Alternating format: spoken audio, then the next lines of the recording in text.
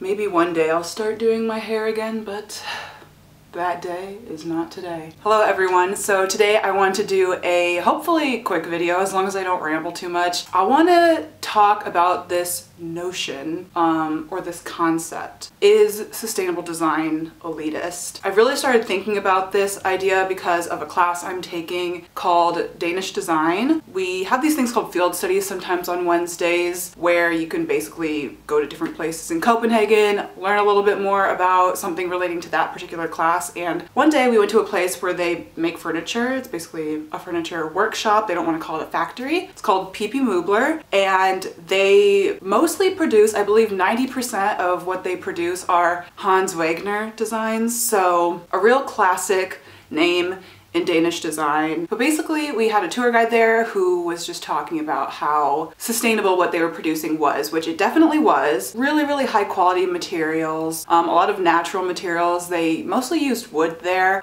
They showed a lot of different ways. They either focus on the grain of the wood, getting seams to align, as well as like manipulating wood in a way where they can like twist and bend it and things like that. We also hopped down to where they upholster the chairs, and I particularly liked this part. Being a fashion person, textiles interest me. They were talking about how they really try to focus on not getting more fabric than they need. They have all of their fabrics custom woven for them, and they try to have as little waste as possible, of course, in order to lower their impact, lower their sort of textile waste, because that's obviously a big issue in the apparel industry, in housewares industry. So that was really nice to see. And they also choose to stuff the chairs with more natural things as opposed to foam, for example, which breaks down, deteriorates, and obviously is pretty harsh to produce. They'll use horsehair more often than not in place of that. So yeah, basically that's what's going on there. Of course, everyone working there is getting fair wages. They were just talking about how even though these are extremely expensive pieces of furniture, that they are worth it in the long run. It's pieces that can last throughout generations, that have really low impact on the environment, and are just kind of better quality overall. So you would probably ask yourself, well, what's the problem there? It sounds pretty good, aside from the whole expensive thing, but that's such a huge issue, unfortunately. In furniture, in apparel, a lot of these brands that are making strides in the world of sustainability are not tangible for people with really tight budgets. And that's something that a lot of you have even like reached out to me on Tumblr before, asking about, you know, being in college and trying to afford sustainable fashion. I struggle with this. Obviously, I am also a college student, and there's only so many times before you can go thrifting, vintage shopping, where you just start to crave new items that haven't been used. I love good item with character and a story, but I don't know, this is something I was thinking about the other day. No one's really said this to me, but do you think it's degrading for a person to have to only rely on used products in order to be sustainable because they are forced to be on a budget? I don't know, that's just something I've been asking myself. Sorry, my battery filled up if things look like they've shifted at all. But yeah, I just don't feel like it's the best move to make these things so out of reach. Obviously,